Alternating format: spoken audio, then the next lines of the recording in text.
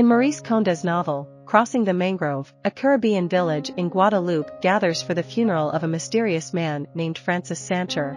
Despite the enigmatic nature of the plot, the book does not follow the conventional mystery genre, as many questions remain unanswered. The story revolves around the mourning speeches delivered by various villagers during an all-night wake held for Sanchez. Each chapter represents a different villager's perspective, recounting their encounters with Sanchez and the profound impact he had on their lives and the community. These accounts range from affectionate and desperate, despite the short duration of Sanchez's visit, to resentful, bitter, and malicious. Through these varied narratives, readers gradually piece together a fragmented portrait of Francis Sanchez, as well as a more comprehensive depiction of Guadeloupe, an island burdened by economic struggles, racial tensions, and the lingering effects of colonialism that have left deep marks on its inhabitants. Among the characters who share their stories is Mose, a mixed-race porter of both African and Chinese descent, who forms a close bond with Sanchez upon his arrival. However, when Sanchez rejects Mose, rumors circulate that they had a homosexual relationship, leading to bitterness on Mose's part. Additionally, Sanchez has fathered children with 2 local girls during his short stay, and both of them are present at his wake. In Crossing the Mangrove by Maryse Condé, the funeral gathering for Francis Sanchez includes several key individuals who share their connection to him. One of them is Mira, a striking, fair-skinned woman who has given birth to Sanchez's child. Another is Vilma, an Indian woman who is pregnant with Sanchez's baby and longs to honor his death by participating in a funeral pyre, following the traditions of her ancestors. Vilma's parents, Myra's stepmother, and various other villagers, including Mama Sun, a wise and clairvoyant woman, are also present, offering their perspectives on Sanchez's visit to the island. Through these accounts, we gain a glimpse into the character of Francis Sanchez.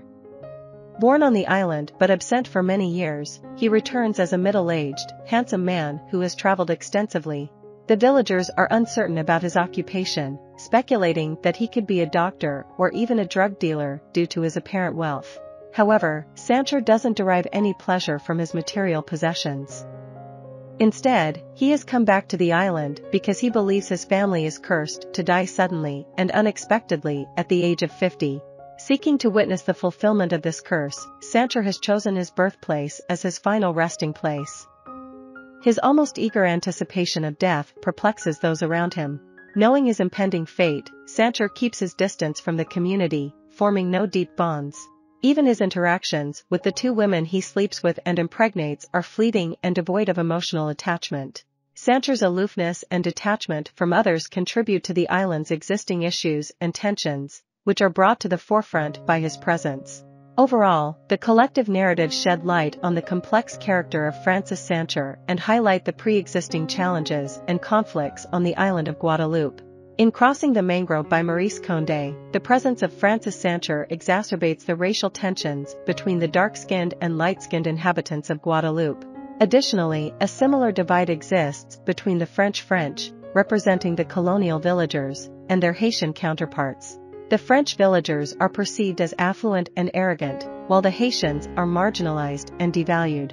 The island undergoes economic changes, particularly the transition from sugar to banana plantations, resulting in a significant decline in the earning potential for the local population.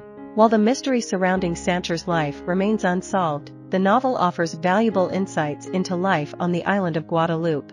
Maryse Condé, a renowned French Caribbean author, is celebrated for her exceptional literary works, including the acclaimed novel Sigu. She possesses extensive knowledge of Francophone literature and holds a professorship at Columbia University in New York.